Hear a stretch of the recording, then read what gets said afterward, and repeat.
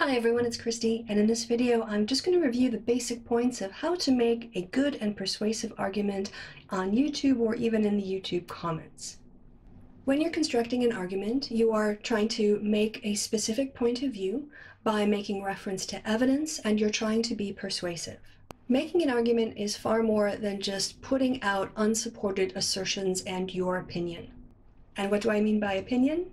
Your belief, judgment, or way of thinking about things that isn't necessarily supported by facts or even based in facts. Making an argument also involves more than just summarizing information or presenting information. It requires that you develop a coherent and cogent view, that you provide appropriate and relevant evidence, and then you make explicit the connection between that evidence and your argument. Before crafting your argument, there are some tips that you can use to make sure that you're on track. Can you summarize your main argument in one clear sentence?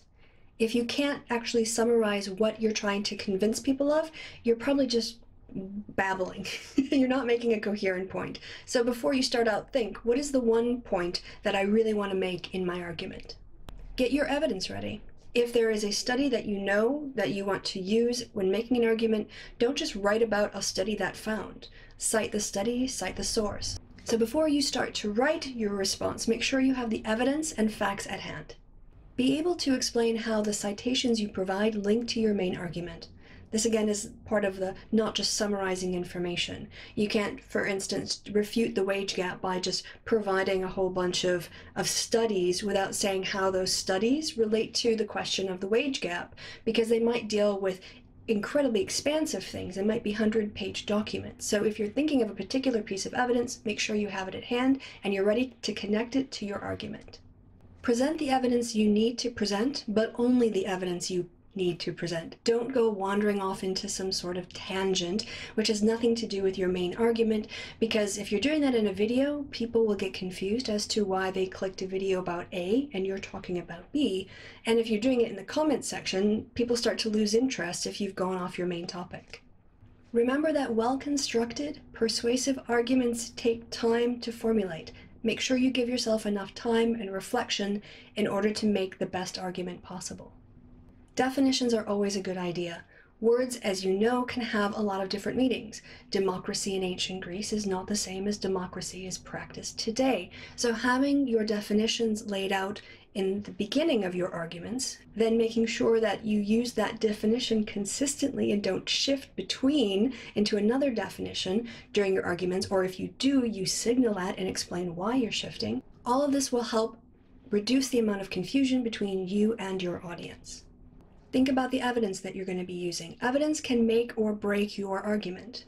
And by evidence, I mean facts or other observed phenomenon that people have documented and reported in sources like news outlets or in empirical studies in academic journals. When considering what evidence to present, here are some tips on evaluating the strength of your evidence. Good evidence will be sufficient to sustain your assertions. So if you're making the argument about Western liberal democracies and you only cite US data or British data, you really can't justify making claims about Western liberal democracies based on two countries. You can make claims about what happens in those two countries, but you can't go beyond that. So make sure that the data that you're citing is actually sufficient to support the argument you want to make. It has to be precise. The data that you're using has to directly apply to the argument that you want to make. So using very vague or generalized studies or inappropriate studies, for instance, using studies on animals to draw conclusions about how human behavior is, these are not precisely analogous things. They're not precise in terms of how you can relate them to your arguments. So be critical about the kinds of evidence you're also employing. Data accuracy. It's important first, that you accurately present what is in the data, for instance, not misrepresenting it or only cherry-picking parts of it while ignoring other bits that are relevant. There's also the question of whether or not the study itself is accurate, and if there are problems with the studies or definitions with the studies that narrow or broadens the scope of the concept that you're talking about. That's important to be honest with your audience about as well.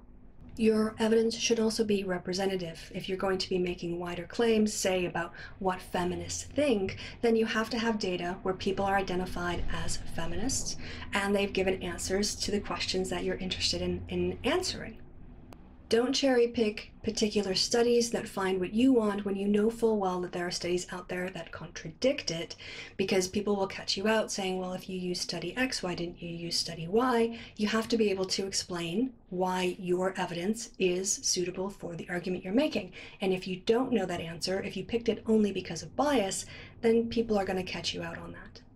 And if people catch you out because they're distracted by the data that you've used rather than your arguments, you're going to be less persuasive. Having a rigorous attitude before you cite evidence and screening it against all these questions, knowing the answers as to the strengths and the limitations of your data, because all data have strengths and limitations, allow you to present a confident and persuasive argument.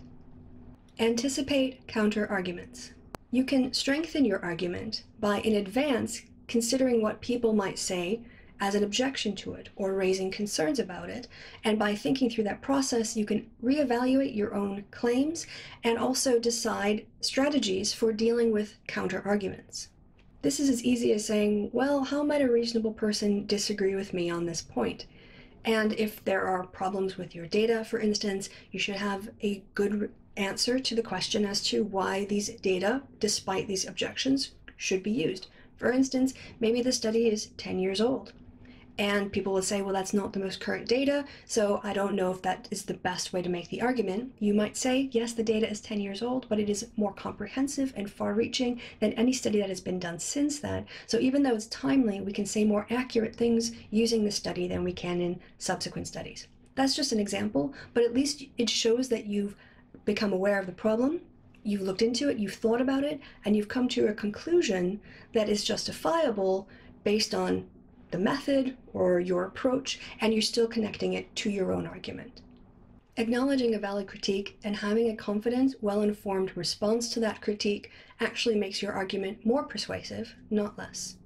It is okay to reject somebody else's critique of what you're doing as long as you can give justifications and reasons why you're doing it. When you're anticipating counter-arguments, present them in a way that is charitable. Don't set up straw men to fight against. Presenting someone's objection fairly and objectively, rather than ridiculing them or focusing on a very minor point, shows the confidence you have in your own understanding and your own evidence behind it. Taking valid critiques seriously and having a good, robust response to that shows the depth of your understanding and the confidence you have in making your argument. When presenting the counter-arguments for your data, pick robust ones. Don't pick really weak and superficial ones. Show that you're willing to engage with more profound critiques, again, because you have the confidence of understanding within your own evidence and your own argument. It may be the case that after going through this process, you have adjusted your main argument a little bit to take into account anticipated critiques or counter-arguments against it. If that's the case, then you need to go back to the starting point and start with your revised statement.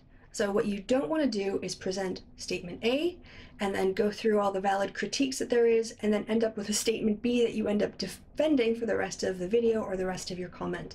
If you make those revisions, do them from the start. Acknowledge those things, or be prepared to acknowledge those things from the start, rather than presenting an argument and then shifting it halfway through your video or halfway through your comments. In the department where I did my PhD, one of the academics had a favorite little saying: nobody cares what you think, only what you can demonstrate.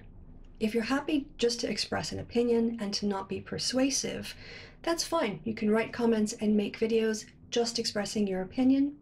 But if you want to persuade people, I think that's a really good phrase to keep in mind. Nobody cares what I think, only what I can demonstrate. Because it is through evidence and the connections of evidence to arguments that people are persuaded.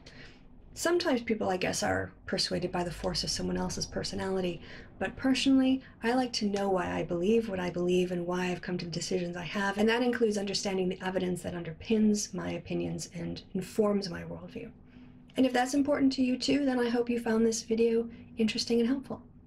Until the next time we speak, I've been Kristi, you've been awesome, and I'll talk to you really soon. Bye.